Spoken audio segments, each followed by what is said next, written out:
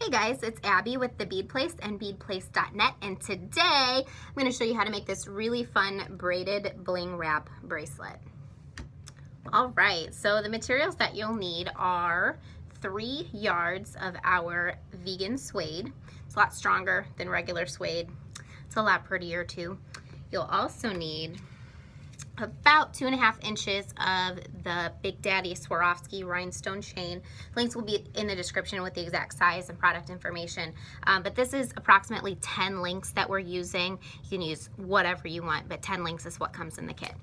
So the next thing that you'll need is 1 yard of the 26 gauge craft wire. This is gold because I'm going to use gold with the mint. You will need a clasp, toggle for me because that's what I like to use because it's easy to get on and off, a few jump rings, tape measure, 2 chain nose pliers, and 1 flush cutter to cut the wire. So I have 3 1-yard lengths of my vegan suede here. What I'm going to do is hold them all at about the same length, close to the end, and tie an overhand knot. So I'm going to make a loop, then I'm going to bring the tail ends through that loop. Leave a little bit of tail because it looks kind of cute. Don't trim them. And then that way we don't have to put glue on the knot. So you can kind of straighten out your knot a little bit so that it looks nice. Twist the little cords in the right direction. Pull on each of the ends individually, and that'll really snug up your knot. And then pull down here individually, and that'll do the same. Cool. Okay, now is the most time-consuming part of the whole project. We are going to braid this entire piece. Now, this is just a simple 3-strand braid. If you want, you can tape it to your table, tape it to a surface, put it on a clipboard, whatever you want. I prefer to just hold it while I braid, and I can get a consistent tension that way, but do what's comfortable for you. The other thing that I want to mention to you is keep your cords flat while we're braiding. So I'm going to do a little bit of the braid and show you what I'm talking about. So the 3-strand braid is just where you take one side and bring it to the middle, then take the other side and bring it to the middle. So I'm keeping these braids flat. So you see how it's nice and spread out that way. I'm not crossing the cord over. You see how the cord is twisting when I'm doing that? I'm not doing that when I complete the braid. I'm going to keep it flat and just move it over to the center and keep it flat like that. So I'm keeping it flat, and I'm going to braid this entire cord. Shouldn't take you too long.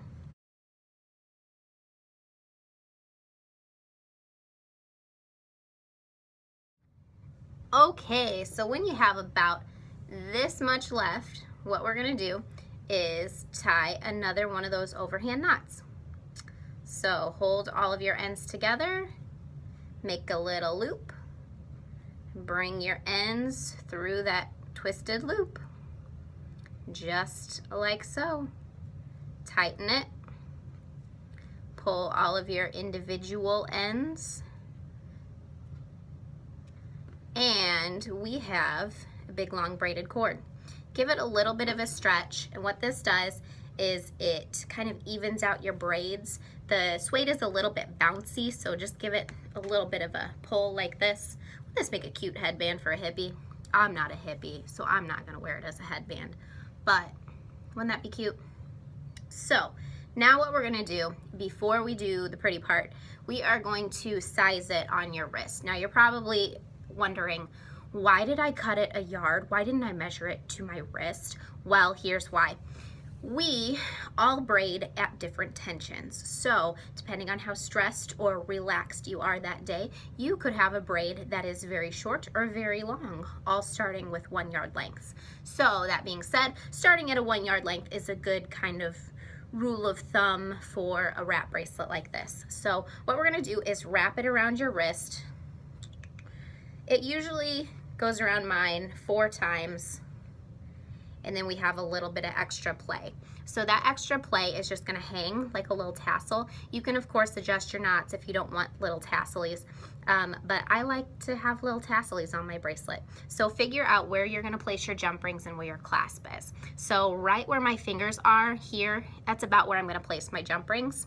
So when you're placing your jump rings, what you want to do is hook your jump ring actually through 2 of the plies of the braid rather than just 1, and that's gonna make it a heck ton more secure. And yes, Becky, I said heck ton in the video. She was giving me trouble for it.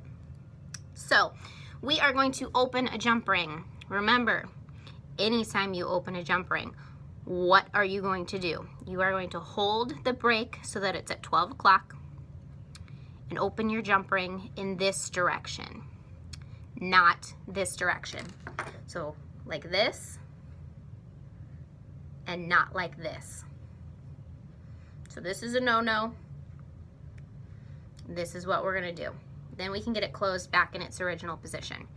So what you're gonna do is open your jump ring just wide enough to slip through 2 of the plies of the braids, slip it through 2 of the plies of the braids like that. You see how it's going through 2 of the plies like that and not just the 1. So my jump ring's on this side, not this side. So the side that has 2 plies, like 2-ply toilet paper. So we're gonna hook the clasp in. Now start with your ring side of the toggle if you're using a toggle, and then close it. And then we'll go in and do the bar side. So I can kind of remember where I had it, but what you'll probably want to do is wrap it around your wrist again and figure out if you need to add 2 jump rings or 3 jump rings instead of just the 1 for the bar side. Anytime you're adding extra jump rings, you want to do it to the bar side rather than the ring side, and that's going to make it easier for you to get the bracelet on and off. So make sure that you are hooking the jump ring into the correct side of the cord. So I just pre-opened my jump ring. Notice how my clasp is hanging down.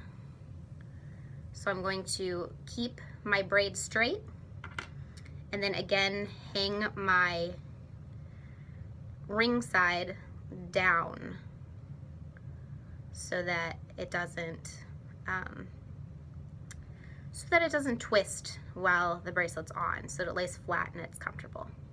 So hook your jump ring in, making sure you're going through 2 plies of the braid. You're gonna put the bar side on, set it up in your chain nose pliers again, and close it. So anytime we close a jump ring, you're always not only gonna look from this direction, but you're gonna turn it up and check from this direction and make sure it's closed all the way. We don't want anything that could catch on your clothing, anything that could slip out. And if your jump ring isn't closed all the way, what could happen is you'll have those little sharp edges, and that's gonna wear at the suede, and it's also gonna wear at your clasp as well. So make sure it's closed all the way. It'll be more comfortable and more secure. So we have a really cool bracelet now, but we want to make it even prettier. And how we're going to do that is we are going to add some rhinestone chain. So wrap the bracelet around your wrist and figure out where you want to place your rhinestone chain. So I'm going to put mine on.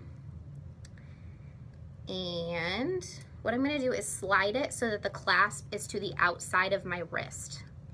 And then, because the toggles are hanging on the outside of my wrist, I know that I have it the way I want it. So I'm gonna pick just one of these and figure out that that is where I wanna place my rhinestone chain.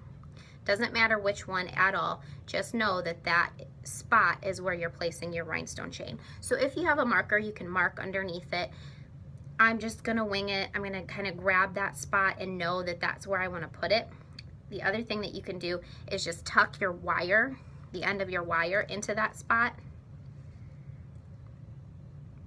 So just tuck it, and you know that that's where you want to start your rhinestone chain. So we're going to take the bracelet off, pay attention to which direction we're going to work, and now what we're going to do is start wrapping the rhinestone chain on. So we are going to lay the chain across the surface of the wire, and basically what we're going to do is we are going to hold about 1 inch of the 1 yard length of wire out, And this is just gonna be what we grab onto to help brace ourselves. So we're gonna grab it about an inch out, and then what we're gonna do is start coiling. So you can start with that 1 inch and coil that around. And essentially what we're doing is we're just making coils between the rhinestone links in order to secure the links down onto the braid. So coil once around with the short piece, or hang on to the short piece and then start coiling with the longer piece. So I'm gonna take the longer piece and just coil around 3 times. So I'm gonna go around 1, I've already done 1, so I'm gonna do 2, and now 3. So it's coiled on just like this. Let me see if we can focus in a little bit. See? And now we're gonna move on to the next section. So your wire is gonna come across the back and around, and then it's gonna come between the 2nd and the 3rd rhinestone space, link, cup, whatever we call it. So do that one 3 times as well. So coil around 1, 2, and now 3. Now we're gonna bring it across the back and then into the next one. So 1, 2, and now 3. Now you can be as messy or neat as you want. I particularly like these bracelets when they're a bit messier, just because I think it looks kind of bohemian and chic, but you can do it however you'd like. So go to the next one, 1, 2, 3, and then work all the way to the end of the bracelet like this.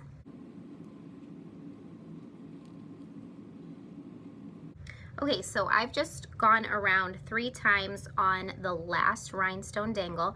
I'm gonna bring it around 3 more times and work your way back to the other side of the bracelet. So this one should have 6. I'm gonna bring it around the back and then go around this one 3 more times. So around the back, 1, 2, 3, and then skip to the next one, 1, 2, 3, skip to the next one, 1, 2, 3, and so on and so forth. All right, so if you have a lot of extra wire, what you can do is just coil all the way down to the end, or just cut it off. I think what I'm gonna do is just wrap one more time down, see if I can fit it in. And then what we're gonna do is tuck our tail ends. Oh, almost, oh well, I'll stop it a little shy. So what we're gonna do is tuck our tail ends in. So what I like to do is just wrap it around until it's very short, and then use one of my chain nose pliers to just kind of stab it beneath, either beneath your wire or kind of in between your suede and the cup chain. So if you want, you can just cut it flush and hope that it doesn't scratch you, but I'm gonna try to kind of tuck it beneath the chain. And I have done so. And so if you want, you can use the back of your pliers to kind of press it further down. You don't want to use the metal part of the pliers to press it, because you could slip and end up kind of scratching any plating off of the wire, or just kind of injuring yourself. So the soft kind of coated end to the tool is a great part of the tool that is undervalued. You can use it to just kind of almost burnish the end down. So I'm going to do the same to this side. So I'm going to just kind of tuck it in, and you see how I've kind of, well, let's see if it'll focus. Focus. Nah. Anyway, we're just gonna tuck it in beneath the chain and kind of in between, and then use the back part of your tool to just press it into place. There we go. Perfect. And now what you're gonna do is use your fingers to kind of just gently put a curve in this section of the wire, and then it's gonna sit comfortably on your wrist. So I'll just take this beautiful, expensive bracelet that I have on off, so I can do a nice demonstration for you. You just place it on your wrist and then wrap around and then secure, fashion the toggle, and we have an awesome wraparound braided blingy bracelet. Add charms if you want, add more sections of bling, wire, whatever you want to do. But all the materials can be found at beadplace.net. There will be a link to the kit in the description, plus all of the tools and materials that we used if you'd like to purchase them individually. If you enjoyed if you enjoyed watching this video, please give us a thumbs up, subscribe. We put out new videos very frequently. If you have any questions, comment down below. Post pictures of what you made to our Facebook page. And as always, thank you so much for watching.